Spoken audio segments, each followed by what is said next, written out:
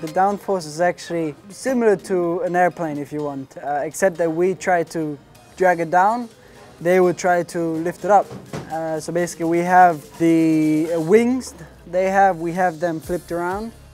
Many people think we get pressed down, but it's actually we get sucked down. So we always try to get as much wind under the car, because we also have the floor, the diffuser that makes a difference. That also gives us a lot of downforce actually. I mean, we didn't have that in the F4, so it's the first time or the first year that I'm actually driving with that. And it also gives us the possibility to follow up a car closer without losing too much downforce. We have Silverstone, Monza, you know, tracks that are very high speed, like straights, you know, where we try to gain as much speed as possible on the straights.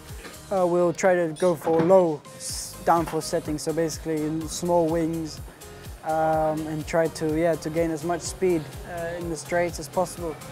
Then we have different tracks like Nürburgring, Budapest, or tracks that are, you know, maybe not as quick on the straights or don't have as long straights, but therefore a lot of change of directions and you know, fast following corners. There we will go for a higher downforce setting just to be able to carry as much speed through the corners as possible and gain the time there instead of gaining or trying to gain it on the straight. It's very difficult because we have to find the right compromise between top speed and corner speed. So I mean, it doesn't make sense to be flat everywhere in every corner and you know, be too slow on the straights, because the lap time will be too slow basically.